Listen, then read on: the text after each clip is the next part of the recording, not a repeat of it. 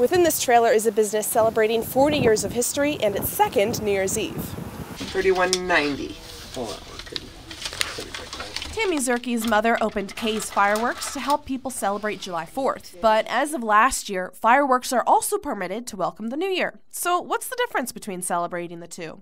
Weather, of course, from being as hot as it can be to, yeah. The Zerkes say the frigid temps are worth it for just being with the people and just getting to know people. We had people come, that ended up being family that we'd never met before. That was fun.